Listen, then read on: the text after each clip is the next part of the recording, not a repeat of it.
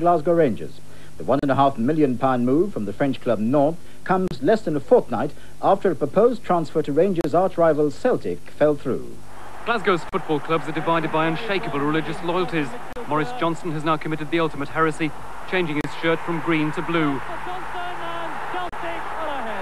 Anywhere else in the world it would have been a simple transfer, but when the Rangers manager revealed his new player this morning, the sporting community braced itself for an angry reaction. For many supporters, the signing of any Catholic is unthinkable, but to make it worse, just a few weeks ago, Johnston was walking out with the Celtic manager, saying he'd re-signed for them. But when that deal fell through, Graham Souness moved in. Are you troubled at all about the pressures that will be on him as the first Catholic to play here? There'll be pressures on all my players next year, because we now have a big squad. There's no one who's going to be an automatic choice, and that includes Morris. And outside, the first signs of the storm which Rangers will now have to weather. I didn't like him. Because you don't think he's a good enough footballer because he's a Roman Catholic? Because he's a Roman Catholic. Do you feel it's the kind of thing that would stop you being a Rangers supporter, or are you happy to go on? It'll stop me and a lot of other people like that. The fans have already come to terms with a big influx of English talent. Now Souness must make them accept the ultimate outsider. The England soccer manager Bobby Robson has been banned from driving for a month after admitting to speak. Good evening. Glasgow Rangers today ended their long-standing policy of not signing Roman Catholic footballers, and they did so in the most dramatic fashion, securing the transfer of the former Celtic star Mo Johnston from the French club Nantes. The news is doubly controversial because just weeks ago it looked certain that Johnston would be returning to Celtic before that deal broke down amid legal threats. He now becomes the first Roman Catholic to be signed for the Rangers' first team in modern times. The player himself said today, "I didn't think it was possible that I would become a Rangers player." He was aware of the problems. "Obviously it's going to be difficult," he said, "but I can overcome that." And he added pointedly, "I won't be living in Glasgow." The sensational deal was welcomed by Labour's spokesman on Scottish sport, the MP Brian Wilson. He described it as a quantum change in Scottish football and possibly in Scottish society. Immediately after today's shock announcement, the player was flown by private jet from Glasgow to Tuscany in Italy, where the Rangers squad are in pre-season training. The crowds gathered early today at Ibrox Stadium in anticipation of a memorable day in the history of Rangers Football Club. Inside the Blue Room, Rangers chairman David Murray primed the assembled media on what he stressed was a major sporting story. When Graham Souness finally led Mo Johnston into the room, it was confirmed that the club's notorious sectarian image had been swept away in the most spectacular fashion possible. Johnston, already wearing a Rangers blazer and tie, looked remarkably relaxed for a man who'd just placed himself in a position of extreme pressure. Whatever anxiety he may have been feeling inside, it certainly wasn't shared by his new boss. I think he'll be a great Ranger. I think he's got all the qualities. His track record speaks for itself. He scored goals in his time before in Scotland. He scored goals when he went to France, and he scored goals at international level, and I'm sure he'll get goals for us again next year. McCoist! No, Johnston! Yes! Southwestern will score!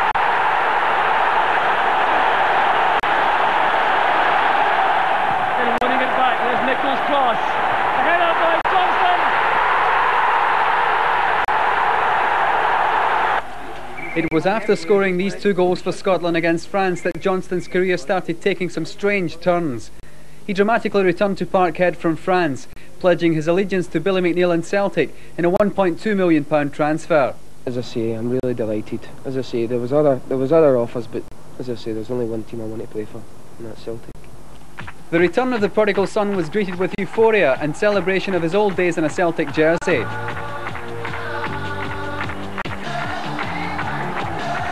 But before the party had started, it was over, spoiled by the deal falling through and Mo going back to France.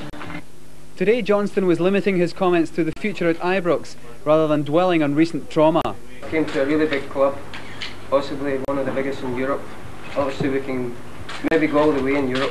Very pleased to be here. Got great admiration for Graham Souness.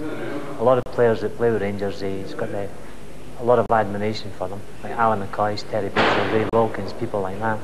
So I think he'll do extremely well. He's very happy now that he's here. You know, his father's a Rangers supporter, so I think he's probably the happiest man in the UK at the moment. What about the problems with the Celtic supporters? He told them that he wanted to go back to Celtic, then he said he didn't. What's going to be the problem in Old Firm games? I really can't comment on that. All I can say to you is that there were personal and contractual problems, which everyone knows about, and it was completely out with our control. Fortunately, on this particular occasion, we were able to resolve everything to everyone's satisfaction. Well, obviously there's a lot of considerations we have to take into account. The main one being, David, that he is an out-and-out quality player. Are you troubled at all about the pressures that will be on him as the first Catholic to play here? There'll be pressures on all my players next year because we now have a big squad. There's no one who's going to be an automatic choice, and that includes Morris. There's pressures at playing for Rangers. It's a big club. You have to accept those things when you come here. Now, bearing in mind what happened with him and Celtic, do you not see an injection of bitterness, further injection of bitterness into Old Firm encounters? Maybe some people would see it that way. I hope not, because at the end of the day there was genuine problems which he felt he couldn't get around. We have managed to persuade him to come to Rangers because there were problems for him, and we have got around them for him. After today's press conference, Johnston left Ibrox by a side entrance on his way to join his new teammates at their Italian training camp. Outside the main door, reactions were mixed. What's your reaction to Morris joining? It's terrible. Why is that? Because everything's away now, isn't it? What do you mean by that? Religion and everything. I think it's up to the Rangers supporters to welcome the guy when he comes, when he goes on, and cheer him on, you know, and forget about all the religious barriers. And, you know, see, Morris Johnston's a Rangers player, and that's the most important thing. Let's give the guy a chance. He's one of the best strikers in Europe, and he's now a Rangers player. So stop meeting a lot of other people like that. Why is that? Could you explain? Just, it's one of the things, isn't it? Be more detailed about it. Can I? No. Is it simply because he's a Roman Catholic? Oh, no. Do you feel he's a good enough player for Rangers? Is that in itself not enough? I don't know. Are you going to continue to be a Rangers supporter? I don't know, I'll have to decide that. Surely Morris Johnston is a great player. There are other opinions in it. You would rather he hadn't signed for Rangers? Aye. Could you just explain why? I didn't like him. Because you don't think he's a good enough footballer because he's a Roman Catholic? Because he's a Roman Catholic. As far as religion is concerned, there's nothing whatsoever to do it. He's the best centre forward that Scotland can put into the World Cup team. That's as far as I want to know about Ibrox. As long as they can get the best, I'm quite happy with it. Over at Celtic Park, the news from Ibrox was greeted with dismay. Devastated. Absolutely devastated. Totally out of question. What do you think of Johnston now? Because got no time for him. I don't like him anymore. I don't know how he could play for Rangers. Club will get over it, but it's just the fact that Celtic were after him. He's turned around and done that. Johnston has always enjoyed Old Firm occasions, a fact reflected in his comments at Parkhead in May. When we play here at Parkhead, just running out that jungle again, I'm delighted. Johnston will finally get that chance at Parkhead on the 26th of August, but this time he'll be wearing a blue jersey. The Lanarkshire town of Lark Hall is perhaps the most staunch Rangers stronghold in central Scotland. Red, white and blue predominate, as do Protestants. Roman Catholics are outnumbered by an estimated 18 to 1. News of Morris Johnston's arrival at Ibrox was met with predictable shock and some horror around the town's pubs. I never thought they were signing a Catholic, especially the one that did sign there, you know. Just unbelievable. Can't get over it. Maybe wake up in the morning and it'll not be true. You take it that seriously? Aye. He's a good player, but the Catholic. And this town here is Rangers supporter, and he is. Do you think Rangers supporters will stop going because Morris Johnston signed and he's a Catholic? Some might. No, I think Rangers will lose some support through this. Rangers, their motto stands for "Are you ready?" and that's what it's for. It's for blue noses, it's not for Catholics. I don't agree with signing a Catholic up. I've nothing against them, by the way, but keep it a blue team and they're going a lot better. He's a Catholic and that's it. And this is a Protestant part of the country. Do you think it's a good thing that he's signed for Rangers? Good thing for himself, maybe, where finance is concerned. But for Rangers, I don't think so, no. I never ever thought they would have signed a Catholic. But if you're going to say, if you're going to be forced to sign one of your real signing with the best, aren't you? And he is the best. So you agree with the decision to sign Maurice Johnston even though he's a Catholic? I wouldn't say I would agree, no.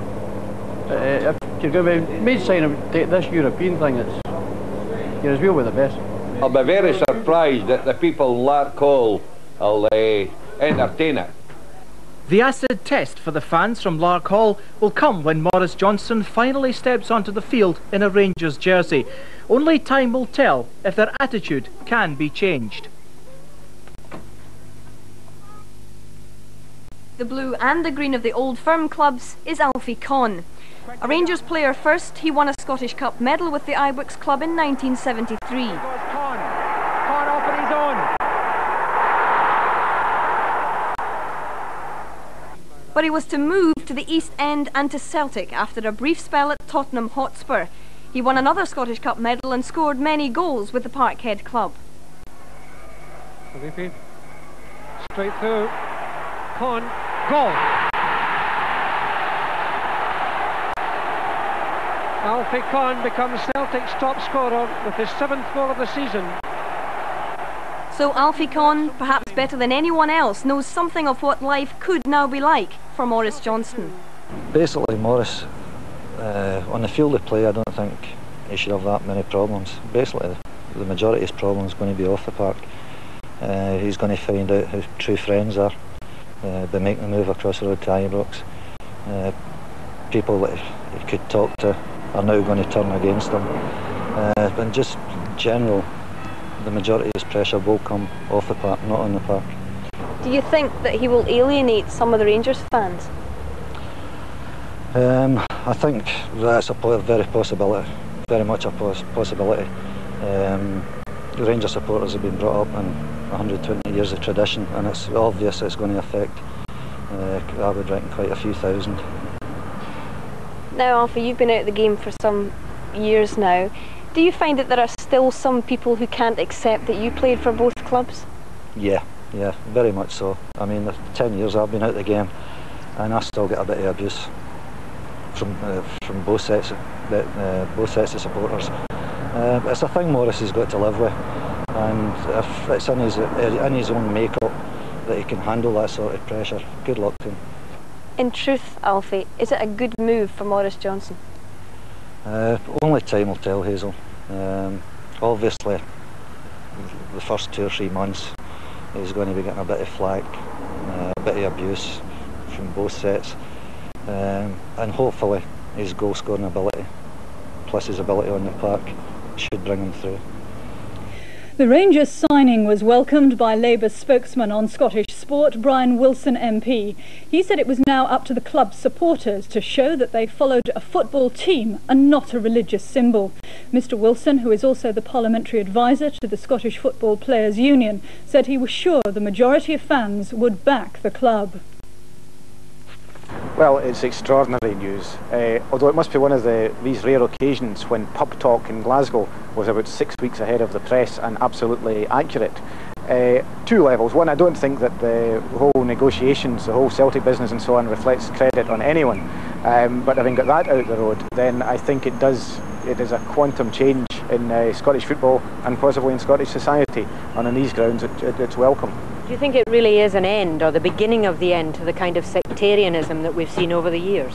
Well, what it ends is the employment policy which has been practised by Rangers Football Club. And you don't change attitudes overnight, and some people will welcome it, some Rangers supporters will welcome it, some Rangers supporters will oppose it.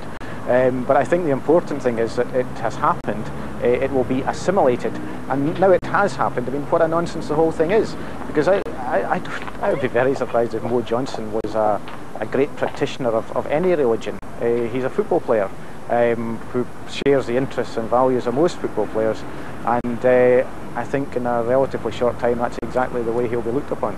Yeah, so you would overall welcome it as an end to the type of sectarian practice, though, that was going on? Well, no one could defend a football club which operated an employment policy which was based on religious origins. And I think Rangers have increasingly had to realise that they couldn't defend it and practice it any longer if they were going to be accepted in the wider football world and the wider business world, which clearly interests them very much. As I say, I don't think there's going to be any dramatic change in public attitudes as a result. But the thing about that policy, the policy which Rangers practiced was that as long as it existed, then they could to some extent be held responsible for social attitudes. If they've changed that policy, then I think they have freed themselves from something which ultimately did not reflect well upon them and which did not reflect well upon Scottish society. Reaction there to the dramatic signing of Maurice Johnston. Usual for another reason. Johnston is a Catholic, and normally Rangers players are Protestants. Throughout the history of Rangers and Celtic, there's been an ugly side to the sporting rivalry, sectarianism. The clubs have tried to deny it, but the attention today has been largely centred on the fact that Mo Johnston will be the first Roman Catholic to play in Rangers' first team. An issue the club refused to discuss. Their reasons for signing the player were simple. Because I believe he's the best centre-forward in British football today. We don't get many opportunities to buy the best because of so many clubs chasing. This was an opportunity and we went for it. I think Maurice will do very well for this club. He's a goal-getter, he's a proven goal scorer. I came to a really big club, possibly one of the biggest in Europe. Obviously we can maybe go all the way in Europe, hopefully. I'm just delighted to be joining the club. But as the news of the signing broke, there was predictable reaction from the hardliners. We've lost a hell of a lot of traditions ever since Mr. Souness and that took over. He's done a lot of good for Rangers, but this, I don't think it's any good. I'm disgusted. The jersey you see here will be my last act of defiance, because I'll certainly not be wearing it anymore. There was anger too among Celtic fans, to whom Johnston used to be a hero. His first goal for Celtic. Only a month ago he was transferring to them. This is what he had to say then. I'll finish my career here. I don't want to play for anybody else, so I don't want any speculation about me going anywhere else. I just want to play for Celtic, and that's fine. But the deal fell through. This afternoon, Celtic refused to comment on the shock signing of their arch rivals. Cricket, and at Edgbaston, Rangers have paid out £1.5 million to put an end to both the Maurice Johnston transfer row and their sectarian reputation. The Scotland striker joined the Ibrox club from Nantes this morning, weeks after a move to bring him back to Celtic collapsed. Johnston now becomes the most prominent Catholic player to represent Celtic's traditional rivals and another expensive contribution to Rangers' European Cup ambitions. The player says he's delighted to have crossed the traditional divide, but he and his family will not be living in Glasgow, where loyalties still run deep. The news brought mixed reaction from football fans and a cautious welcome from churches and politicians. The SNP said they were delighted that Rangers' sectarian policy now seems to be dead. It had no place in Scottish football. Rangers manager Graham Souness struck the deal by contacting Maurice Johnston's agent Bill McMurdo as soon as it became clear the player would never go to Celtic. McMurdo is a noted loyalist and so widely known are his politics to the football public, they'll see the irony of him smoothing the way to Rangers signing a Catholic. But Rangers officials sidestepped questions of how they'd finally ended the club's sectarian policy of not signing Catholic players. Club chairman David Murray set the tone. He called it a business decision which might please some and upset other fans. When you're the chairman of a board of directors, you have to make decisions and they will not always be what everybody wants. Johnston will be well aware of the difficulties of coming to Ibrox. He said he wouldn't make his home in Glasgow but refused to say anything more on the matter. He's been given a 4-year contract. Details of his earnings were not released, but it can be safely assumed that Rangers have more than matched what he would have earned going to Celtic. I came to a really big club, possibly one of the biggest in Europe. Obviously we can maybe go all the way in Europe, hopefully. So I'm just delighted to be joining the club. This is clearly a business deal, but what do you expect the attitude of the Celtic fans to be to this signing? My concern is Rangers Football Club. I came here to do the best for them. I've made mistakes, will continue to make mistakes. Today I feel I've signed a great player for Rangers Football Club. And the attitude of the Rangers fans? I have been supported. They have got behind this club from day one, and I don't expect it to be any different with signing Mo Johnston. I expect them to get behind him fully as well. But away from the euphoria of the Ibrox boardroom, opinion was divided among Rangers fans on whether Johnston would receive a warm welcome in a Rangers jersey.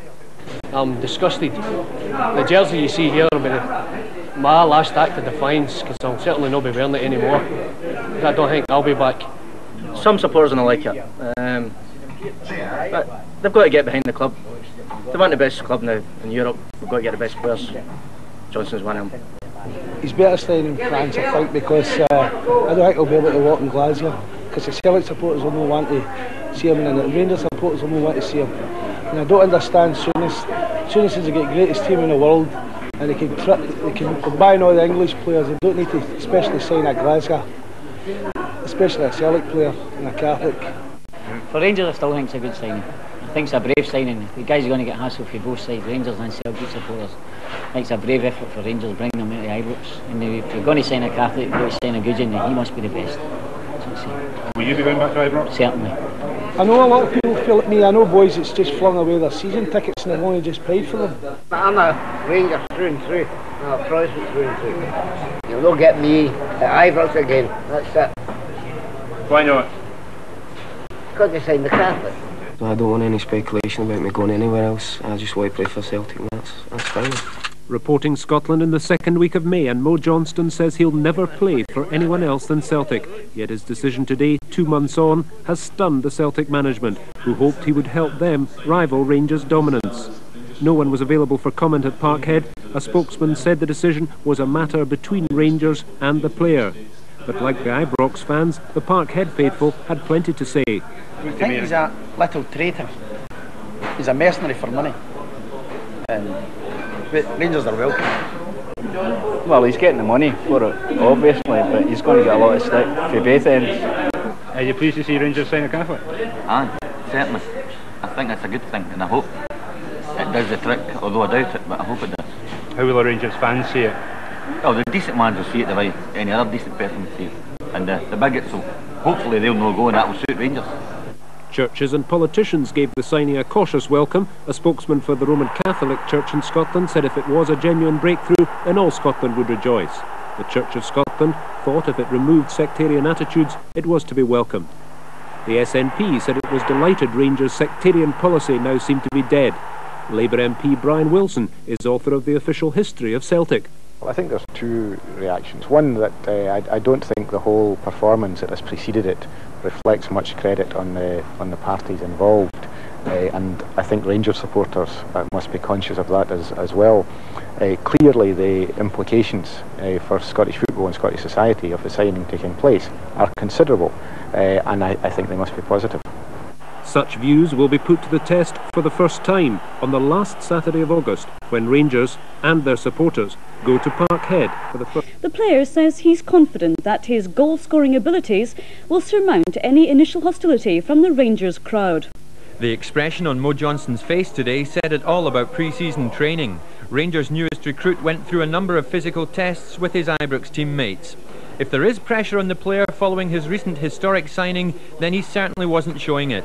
He's clearly glad to be looking forward to the season ahead with Rangers. So what's life been like since he signed?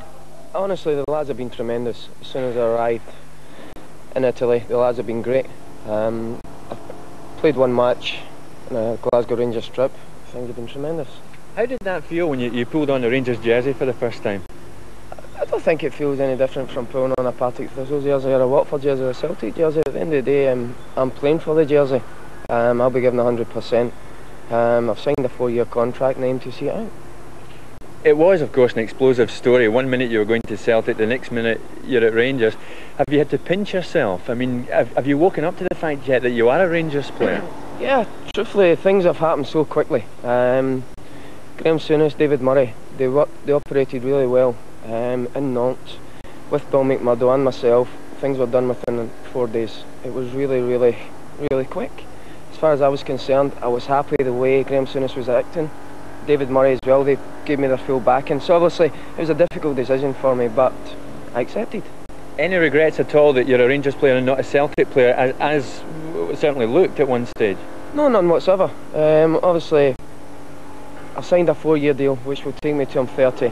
Hopefully I can extend that maybe in a couple of years' time if things go well for me. But obviously once I know the fans are behind me, that'll be the easiest part, because I'll be giving 100%. All I need is one chance. At this stage, do you think the fans will get behind you pretty quickly, Mo? I was sitting in the dressing room there, I was speaking to the gaffer. I was looking through all my mail and I've not had one hate mail. So obviously that's very, very... It's great for me, to be honest with you. I was expecting to come into quite a lot. But having said that, the Rangers fans have been tremendous. There will be pressure on you, Mo, rightly or wrongly, next season. Probably more off the field than on it. How do you think you'll live with that? I think the pressure is going to be off the field rather than on the field, because deep down I know that I can score goals for Glasgow Rangers, and I think the fans know that as well. Once I give 100%, but having said that, off the field will be difficult. I've got to apply myself right. But having said that, I've got a baby now. I'm settled. Things are great. And in the short term, at the start of the season, what kind of job do you think you can do for them? A great job, to be honest with you. I played up front with Arthur McCoy, I played up front with Kevin Renko in one of the games in Italy. Things went great, scored 2 goals. So, truthfully, I'm happy the way things are going at the moment, and I know I can score goals here. Next month, all roads lead to Parry Head for the Old Firm game. I remember Maurice Johnston telling me not too long ago he was looking forward to running out in front of the jungle. You will be doing that, Mo, but in a different jersey, in a Rangers jersey. Have you thought about that fixture? No, I haven't thought about it. Okay, things will be difficult there, but as I say, it's an Old Firm match. I played an Old Firm match. Don't forget, I played in front of the Celtic fans when they booed me when I left. So having said that, if I can score against them, well, who knows? You look happy and well contented. Oh, Jim, it's really a football story. Okay, there might be the sectarian thing coming in it, but at the end of the day, I've signed a contract, entered into a contract, being a football contract, nothing else, and I aim to see that contract out.